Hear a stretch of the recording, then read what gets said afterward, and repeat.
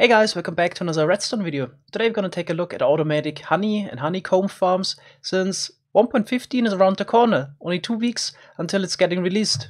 There were a couple of changes and bug fixes recently to bees, which made the farms we did in the early snapshots pretty much obsolete, so you can make much better farms now. Right, the goal of this video is to show you the best possible way to make a honey or honeycomb farm, which you will need in case you need a lot of those blocks here. So you need honey or honeycomb, craft those blocks. The honey block is a really versatile block that you can use for flying machines, or it's also interesting to glide slowly next to it. The honeycomb block is just decoration. I'm gonna focus on automated farms in this video that use a dispenser. You can also farm honey or honeycombs manually. There's a couple of tricks to it. For example, once the bee nest is filled with honey, you can safely take out the honey if you sedate them by using a campfire below. But we're gonna focus on automated farms since that's what you want in the long run to get lots of that stuff. I did a ton of testing in order to find the most efficient honeycomb farm design, and I want to present the result of the research. In case you're just interested in a block-by-block tutorial, check a link in the description that guides you there. But don't complain later that you missed some important details. Alright, let's start with some basics in case you're completely new to 1.15 and honey farming. So those two new blocks are the bee nest and the beehive. You need those blocks in order to farm honey or honeycomb. The bee nest spawns naturally or regenerates naturally in flower forest or plains biomes, and there's always 3 bees inside of it. As soon as you would come close to it, you would exit the bee nest and fly around, try to pollinate flowers, and also could come back and produce honey. There is a fill level of the bee nest or the beehive, which counts up to 5. You can check it with the F3 menu, and you can check the honey level. So if the honey level is at 5, you can use shears to get honeycombs, or you could use an empty glass bottle to get honey. So if you shear the bee nest or also the beehive, you will always get 3 honeycomb. And apart from being used to craft honeycomb blocks, you can also use those in order to get more beehives. And the beehive itself works exactly the same as the bee nest. The only difference, apart from it looks different, is that it's renewable.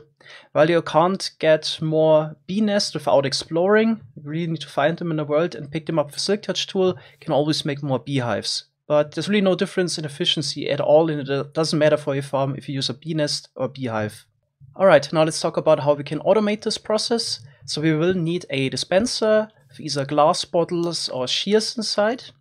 So if you power this dispenser, you will get the honey bottle, and the beehive is back to honey level 0, so the bees need to fill it up again. Right, in order to make this work as nicely as possible, you want to completely fill up the dispenser with glass bottles so it's forced to shoot out the honey bottle. And then we can directly use a hopper below in order to pick that up. So let's take a new one. And now the honey bottle goes into the hopper at the bottom, which is really convenient, so we don't have to sort it out of the dispenser. Now, of course, we want to detect if the beehive is completely filled up with honey and then trigger the dispenser. You can either do that with observers that detect any change to the honey level of the beehive, or we can do that with comparators that give out a signal strength corresponding to the fill level of the beehive. So in case I got honey level of 5, we got here the signal strength of 5, and also saw the observer blinking. Right, so basically there's 2 main concepts you want to use for either the honeycomb farm or for just the honey farm. In case of the honeycomb farm, we actually want to use the observer concept, because every time the honey level changes, we would just trigger the dispenser at the top. But if you got shears in there, it doesn't matter if the dispenser gets triggered, because the shears just won't get used in case the honey level is below 5. We don't want to use this concept really for the honey farm, because then we would get a couple of glass bottles shot out each time, and that's not something we really want.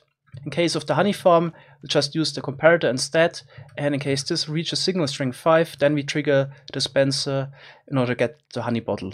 Alright, so this is basically your design for honey and honeycomb, but got more details, and there's actually more that goes into making an efficient farm. Let's quickly cover some of the improvements that were made to bees over the last snapshots. The early snapshot honey or honeycomb farms looked like this. We needed panes on the side here and 2 blocks of space in front, otherwise the bees could glitch into blocks and get suffocated. or just fly away. But that's no longer necessary. You can just make a farm like this, just a single flower in front and surrounded with blocks. This will work. What's also now possible is to have multiple hives next to each other without the AI getting messed up. But only to a certain extent. We'll cover that later. Let's take a quick look at the process, how the honey level is raised in the hive. So we need those bees here that pollinate the flowers and then go into the hive. In the hive, they're gonna work for exactly 2 minutes or 2,400 ticks until the honey is produced. Then they would actually leave the hive again, and it takes them pretty much exactly 20 seconds or 400 ticks until they pollinated the flower, and then would go back into the hive. So if I advance the time now by about 2 minutes, we'll see the bee comes out. Now it takes exactly 20 seconds until it goes back in again. So basically, in order to raise the honey level by 1, it will take 140 seconds. Can speed this up by using 3 bees, because the honey or the beehive can hold up to 3 bees at the same time. So if you would use 3 bees with this setup here, you would get 13 honey per hour or 39 honeycomb. Adding additional bees in order to reduce the time where the hive isn't completely filled up with bees increases the efficiency slightly, but I would argue it's not worth it. So I tested this with 4 bees and I got 13.5 honey per hour instead of 13. 5 bees got about 14, and with 6 bees in total got about 14.5 honey per hour. But the main lag causer of your honey or honeycomb farm will actually be the bee itself when it's outside of the hive.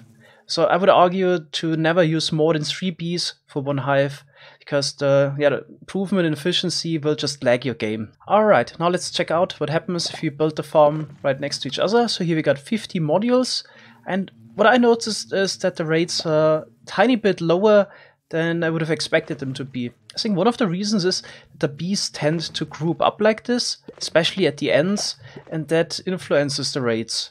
That grouping up behavior could be reduced by splitting up the modules a little bit, and then just every 8 to 12 blocks not have a module and just have a block instead. And yeah, doing so, the rates are actually a bit higher again. So I think that's actually something you should probably do. So I can already show my final design here. There I got a gap every 8th module, and this way the yield per beehive is a bit higher than but not having the gap in between. What also didn't work that great for me was a setup like this one here, where the hives are facing each other.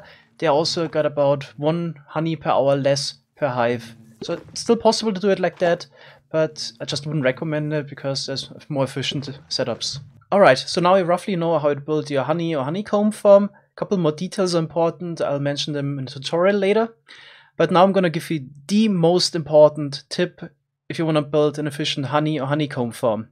Do not build it in the overworld. And the reason is that weather and the time of day would also influence the behavior of the bees.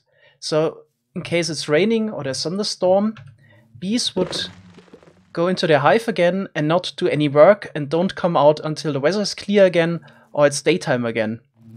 And that's detrimental, of course, for 2 reasons. I'm just going to advance the time a little bit here. Tick up 2400. So the 2 main reasons why this is bad is that, first of all, well, they don't work, they don't produce any honey in that time. And the second reason is, if the weather clears up or it's daytime again, then they would all come out at the same time. And if you have got a larger setup, this would mean quite a lag spike, because there's usually only 1 bee outside of the hive, now all of them outside of the hive. That's, in case you have really large setup, it's gonna lag your game. In order to avoid those issues entirely with the time of day and the weather influence, you want to build your honey farm in the nether or end dimension, and for the honeycomb farm I would actually recommend the end dimension. So don't get me wrong, it's still possible to build your farm in the overworld, but it's just not as efficient as in the other dimensions. The factor is about 2.5 times more efficient in the nether or end dimension. Right, I actually personally kind of like this because it encourages you for once to build a farm not in overworld, so I don't mind this at all, and I think this is really a nice trick to go around the limitation with the beehive. Alright, then this is the final version of my design. I build it up here in the end dimension. That's about roughly the size. I will probably build it on the server, but of course my design is completely modular, so you don't need to build it this large. So just, did you know some numbers? This will produce about 7,450 honey bottles per hour, so that's about roughly 1900 honey blocks per hour, and it uses roughly 20% of my computer's performance, mostly for the bees. So there's always about 240, 280, sometimes a bit less. It's not equally distributed bees outside, and that's really the main lag causer. If you would build this in the overworld and all the bees would come out at the same time, so it would be about 1500 bees, then you could expect your game to lag already. So that's why if you build a farm of this scale, I would definitely recommend the end on as a dimension. Let's also quickly talk about one little detail you might have spotted. I'm actually using a double line of hoppers below the hive. And the reason is, while hoppers are transferring items, they have a cooldown where they don't pick up items above themselves. So what would happen is, if you would just have a single line hoppers pointing to the side, is that in some cases the honey bottle wouldn't get picked up by the hopper immediately and glitch to the side and land on the dirt and not get picked up. So I get around this issue by just having another line of hoppers below, and then in the end the performance of this farm was actually better. Reason is that you didn't have those about 20 item entities laying around farm of this size, so I had about 2% loss. And the second reason is the hoppers didn't have to check for item entities because there are none in their chunk around themselves. So the hoppers, there's a lot of hoppers, also performed better. There's one extra challenge we need to deal with in case you want to build a honeycomb farm. It's that you would generate 3 items at the same time, and the hopper is only able to pick up 1. The other 2 items usually fall out to the side. Alright, let's take a look at the adjusted farm for that. So what I adjusted here, instead of placing the flower on dirt or grass, I put it on farmland. Reason is, farmland is not as high as a normal block. That means hoppers below can pick up items. So like this. Yeah, and that's also the reason why I would recommend to build the honeycomb farm in the end dimension, since you need some water to hydrate the farmland, otherwise it would turn back into dirt. Alright, so the hopper setup is also a bit different. We also got the extra hoppers under the farmland and one additional one on the side here, because some items on the array would fall out to the side. And yeah, this way we're collecting really all of the items. I've tested this for about 2 hours and I've seen one honeycomb for some reason glitching out to the side, but I would say more than 99.something% are getting collected there. Could probably also use hopper minecarts instead directly under the beehive, but that's getting quite expensive in terms of lag to use a lot of hopper minecarts. So with this setup, you're really good. Okay, now I'm going to show you how you can build such a farm. But yeah, I'm going to show all the steps. First, you actually need to find some bees first in a plains or flower forest or flower plains biome. So it's actually kind of hard to find the bee nests, and then usually the bees also take off in all kinds of directions. First thing you actually want to do is to mine the bee nest, so you got that out of the way. Then you also want to have some leads in the inventory, a couple of blocks and a flower. Next you want to search for the bees and grab them with the leads. Alright, so there we got 2. That would kind of be enough. We don't need 3, but usually there's a third one around. Okay, got this one here, and there's the other one. 2 is enough because I just want to breed them, and yeah, pair of bees is enough. Right, actually let's do that with 2 bees. So the first thing we want to do is actually get them into the bee nest so we can transport them, then we can breed them somewhere else. Alright, I'm just gonna place down a couple of blocks. We're gonna box the bees in because they really tend to just take off wherever they want. So there we go. To get the other one up and inside. And I was gonna put a roof in it just to be 100% sure. And that one just flew out. Okay, now we got it. Okay, then I'm gonna place down the bee nest again and 1 flower in front. Get rid of the leads. Now we have to wait a little bit until they go both inside. Should take about 20 seconds at most to get the second one. I think the first one was already had the pollen at the butt. That one any moment should go inside. Then we can just break the bee nest and transport it. So you can see there's now MBT tags at the bee nest. Shows you that this is just not the bee nest item, has some bees inside. So we can transport the 2 bees inside of the bee nest wherever we want it. So next you want to go to the location where you want to build the farm in the end. For me, it's literally in the end. As I mentioned earlier, it's most efficient to build the farms in the nether or end dimension. Right, so the next goal is basically to breed a couple more bees and also make some honeycomb so we can get more beehives. Alright, so I created a little room that we're gonna breed the bees later, just something to prevent them from flying away. And I'm gonna set up a little honeycomb farm here on the side so we can make more hives. Okay, I'm just gonna punch this out. That's where we're gonna place the bee nest later. So I just need a block that can be powered. Concrete here. And then dispenser facing downwards. We also kind of need to update the dispenser because it's only getting powered by QC. We could use rails, bells, node blocks, pistons. It all works. And then we also want some hoppers. It should collect most of the honeycomb later. Of course, also put at least some shears in there. And close this again, put down maybe a barrel. And also a grass block. And a flower on top. That should be about it. That's the farm done. Now we can place down our bee nest. Now it's actually going to take a little while until they come out. This kind of save their progress when they enter. Or if you break the block. So it could now take about 2 minutes until they would exit again. Stick up this a little bit. Of course, the first thing we want to do is actually breed those guys. I'm waiting for the second one. Okay, there's the second one. Right, since we got the flower in our hand, we can now breed the bees. And now we got a third one. Okay, then there's nothing more we can do right now. We're gonna just select another item so they would now pollinate and make honeycombs. Meanwhile, we could actually start building the farm. So maybe you can skip ahead. We're just gonna make a ton of bees now and take the honeycomb we produce here in order to make more beehives. Alright, so once you got a good amount of bees, you kind of want to stop the honeycomb farm. Can just place a carpet in front or any block that has a hitbox to prevent the bees from going outside. And now we also need to get the other bees into the hives. The problem is if you would break the hives while there's still bees outside, the other bees would attack you, and that's a problem because they try to kill you, and also once they sting you, they're also gonna die rather quickly. So we're gonna get all of those bees inside so we can just break the hives later without risking getting attacked. So what I already did, I made sure that all of those have pollinated, so they enter the hive really quickly. So that was the first batch. I'm gonna fill them up completely with 3 bees. You can also place a carpet in front, just be 100% sure they don't go out again. Kind of want to do this step by step just to make sure you always get 3 inside. So now we got 4 left.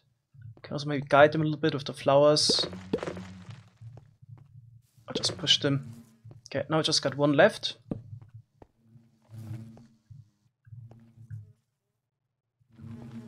Sometimes they're just stupid. Okay, now they're all inside. So this carpet also prevents them from going out in case we want to do something else. And now we want to relocate those so we can safely break it now. Show you in game mode survival. So it's no problem at all. And we can pick up the hives again. Unfortunately, there is no way of telling how many bees are inside of a hive. So if you check if the F3 menu, it doesn't show. If you check the beehive directly, it says MPT2 tags, but not how many bees are exactly inside. It'd be nice maybe if that feature gets added later. Currently we're in 1.15 pre-release 2, so I'm not sure if that maybe will be added in the future, but at the moment it's a bit of a problem because we really want a hive with 3 bees inside. Okay, you can also keep a stock of bees here in case we want to breed them later. We need more, so you can also see as soon as you break the carpet in front, and if they've been in there for quite a while, they go out immediately. So once you got a sufficient amount of beehives for your purposes, of course, you can start building a farm. In case you watched the whole video or are quite familiar with the design, only tricky part is actually just to place down those beehives in the end. Right, I'm gonna build a module of 8 for both the honey and the honeycomb farm. I'm gonna start with the double hopper, like I mentioned earlier. Just to make 100% sure, we're gonna pick up all the honey bottles. And then I'm gonna continue here in the back. Just gonna place down 2 blocks. And then downwards facing dispenser.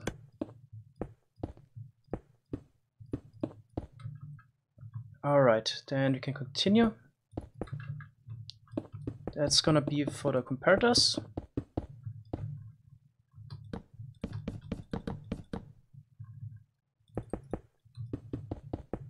Okay, next we either need a glass block or a slab, so the redstone wire isn't cut.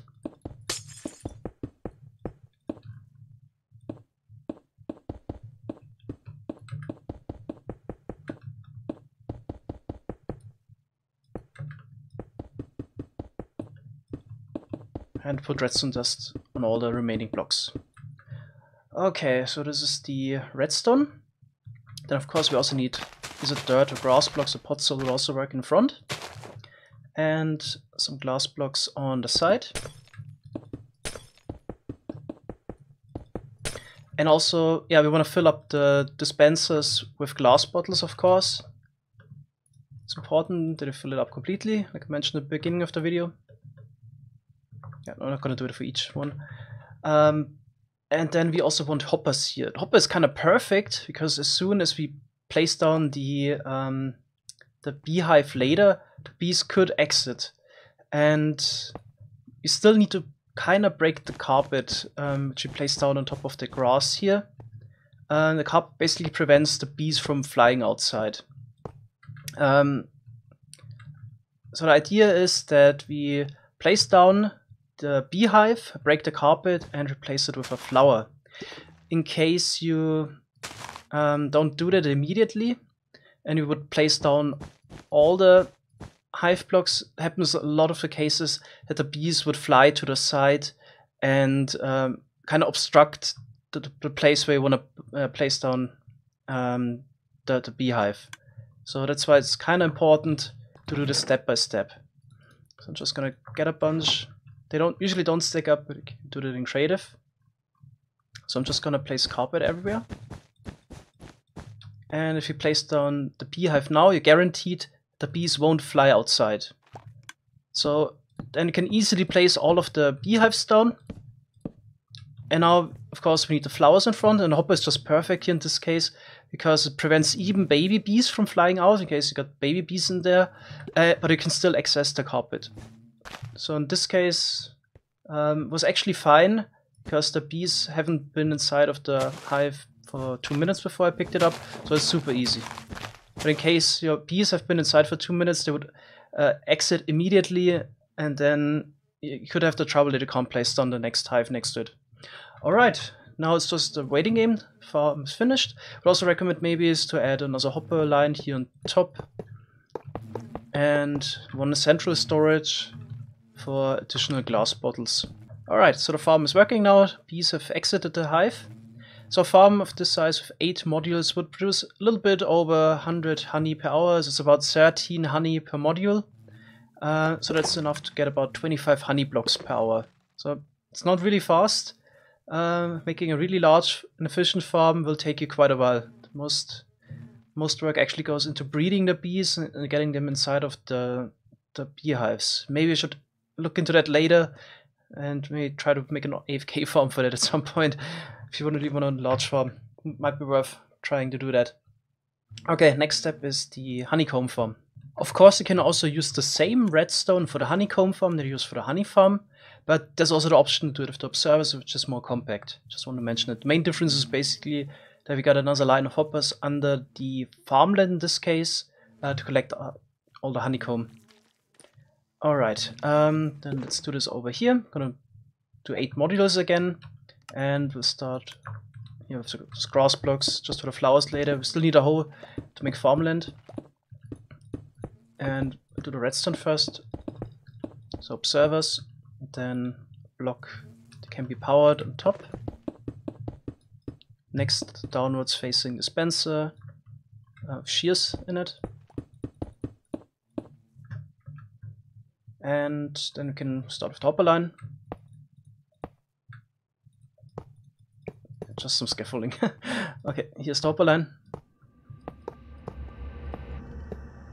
And we'll need another one under the grass or future farmland block. Actually, we need an extra hopper on both sides. Then could have it pointing into a chest maybe here. Okay, like this. No, I actually want to put in some water. The farmland doesn't dry up and converts back.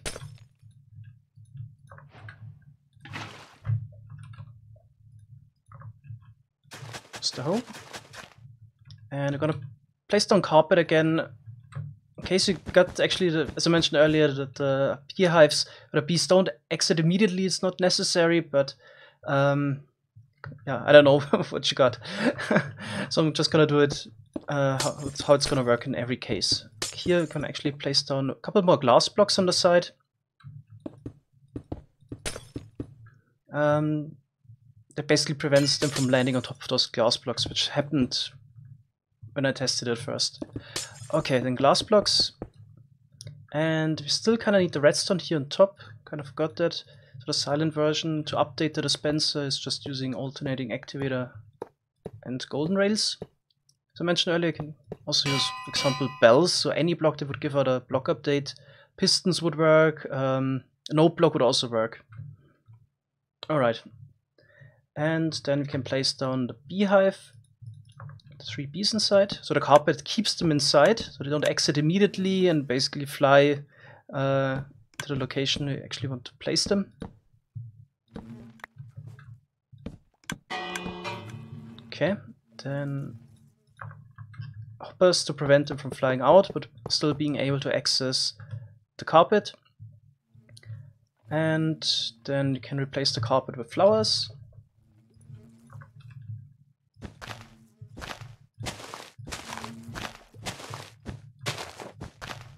And also a line of blocks here, since they also tend to land on the lower blocks. Definitely saw that happening. Alright. This is your honeycomb farm. This would produce about 310 honeycomb per hour. Alright, that's about it. Hope this video was useful for you, and now we can start mass producing honey blocks or honeycomb blocks. Thanks so much for watching. See you in the next video. Bye bye.